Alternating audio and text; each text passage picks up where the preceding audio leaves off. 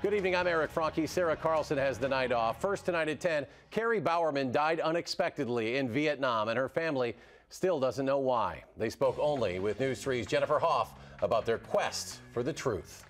Eric, the brief autopsy report explaining Carrie's death hardly gives her family any comfort. They claim Vietnam's government is covering up what really killed her in the interest of the country's successful tourism industry.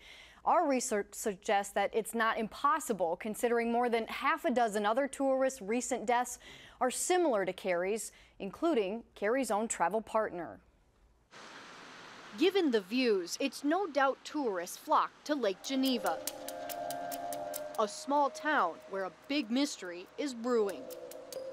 Carrie and I have been friends since the age of 14. We met freshman year of high school. The last time the two would meet was July, when Jason Von Seth took this picture in South Korea. She kind of looked into the program and she, jumped on board, and she absolutely loved it. No, I didn't know that. Twice, Carrie Bowerman spent time teaching English in Seoul. It's when she and fellow teacher Kathy Nguyen took a break this summer and traveled to Vietnam that things went wrong. They spent time on the beach.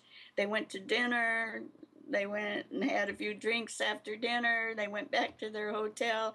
They woke up in the morning sick. Both girls left their hostel on the coast for the local hospital. Kathy was released. Carrie wasn't. 3 hours after being admitted, the 27-year-old died. The hotel won't talk.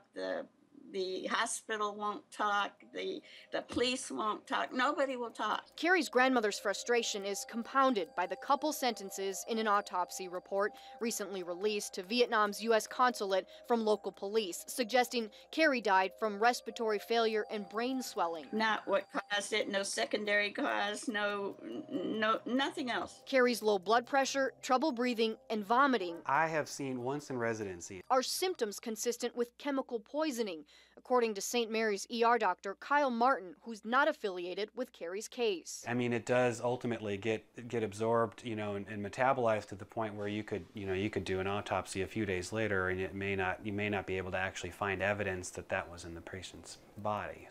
Evidence is mounting, despite it being a tricky diagnosis, and Asian media outlets are linking Carrie's death to tourists who died in Thailand.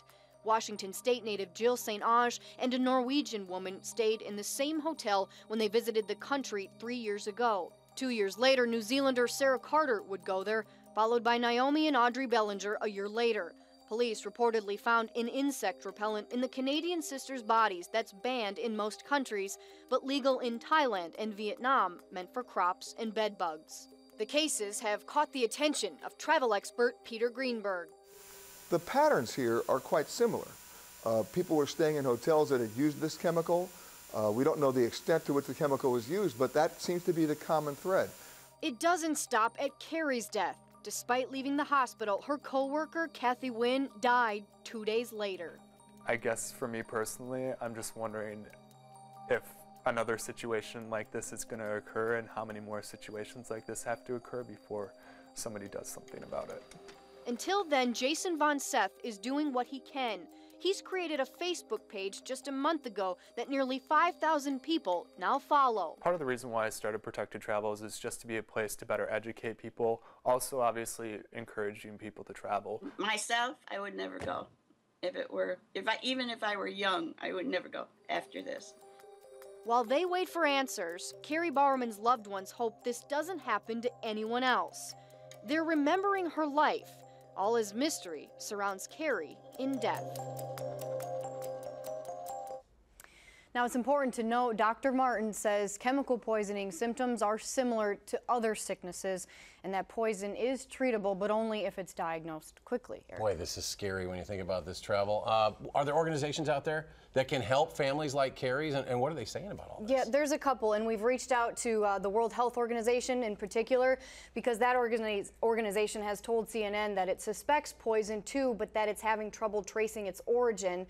While Vietnam's U.S. consulate, another organization, tells me in an email that it is assisting Carrie's family and is supporting the country's investigation efforts, but that it can't comment any further than that. And there are also several senators across the country that have written letters to the Secretary of State demanding some of these answers too, Eric. It's always difficult to get a body back from overseas. How did they get her body back to the United States? Well, in this case, they decided to cremate her.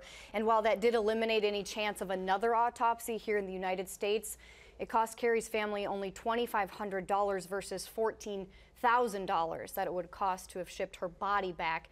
And some companies, though, do offer some insurance to help offset some of those costs if this were to happen to anyone else overseas. Boy, an eye-opening story. Thanks for sharing with her. Wish her family the best in this difficult time. Jennifer, thank you.